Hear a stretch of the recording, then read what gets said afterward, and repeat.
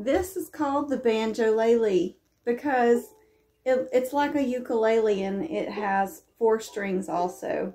So I picked the banjolele to learn because I felt like it would be easier for me as far as wrapping my hands around, to be able to hold it. It's smaller, I like that.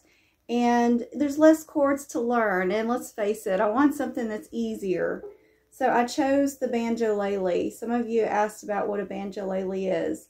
And it kind of has that banjo-y sound that some people like.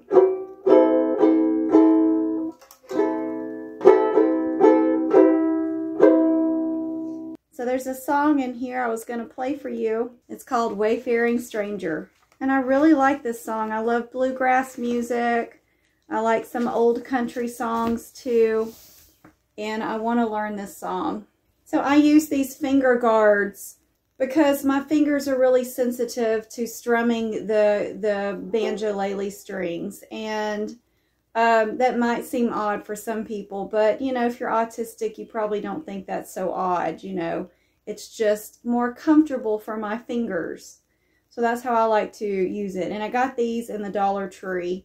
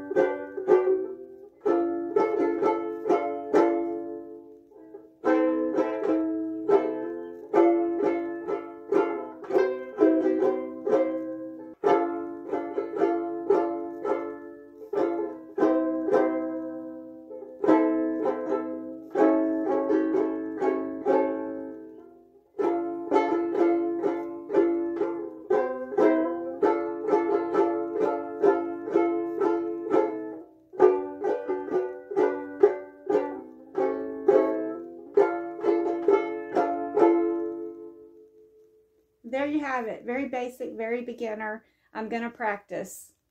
I got one for you. It's Oh Susanna, talking about Alabama and the banjo on my knee. This is that song, in case you weren't familiar, because a lot of you from overseas.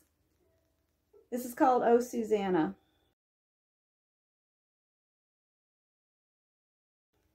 I come from Alabama with a banjo on my knee. We're going to Louisiana, our true love for to see. Oh, Susanna, don't you cry for me. For I come from Alabama with a banjo